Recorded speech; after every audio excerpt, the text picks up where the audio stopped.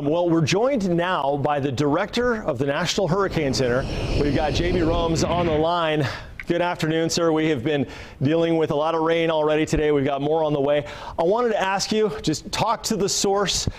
What makes this storm so dangerous for our part of Central Florida, and what makes it so different than Charley in your experience, that 2004 hurricane? Oh, great question. I was here for Charley. The difference here is Ian is very large, whereas Charley was a very compact system. Also, Charley really zipped across the state, whereas Ian is just going to crawl across the state, which is increases. And I really appreciate the coverage you were doing earlier on the flood risk, because that slow forward speed is just going to dump a lot of rain along the projected path. Jamie, can you talk about also the duration? Charley seemed to come in at a pretty good clip, and it also left the region within a day or two.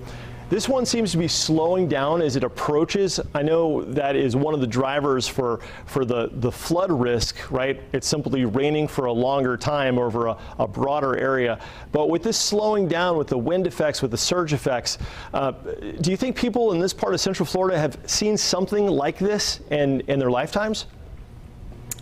It's going to depend on the situation. Some people may have experienced a hurricane of this magnitude, but certainly you haven't if you are new to the state. And we have a lot of new residents that have moved down over the last couple of years who have never seen anything like this. The one thing I want to leave you with is this is our excessive rainfall outlook, which is effectively a flood risk outlook. You can see we're now at a high risk of very heavy rains. You covered it in your segment, basically along the I-4 corridor, including Orlando.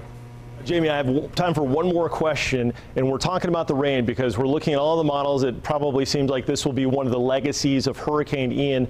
But if this area of inland Florida that's had a very active rainy season with a saturated ground was to indeed pick up 20 inches of rain, what would that do to some neighborhoods beyond just the expected nuisance flooding? Could it be a lot worse? This is a great question. We're at the end of the wet season, or the rainy season here in Florida. The grounds are already saturated. You dump this kind of rain on it and then put strong winds through it. And then what you're looking at is a high potential for trees to be uprooted, fall down, take out power lines, block roads. Then the roads are going to be flooded by the heavy rains. I don't think people appreciate just how long they're going to need to stay put. So as you make your final preparations this evening and first thing tomorrow, think about what you need for the next several days, because this is not going to be in and out quickly. And even once it does pass, I'm not sure conditions are going to be safe for people to move about for quite some time. All right, Jamie Rhome, thank you very much for your time on this.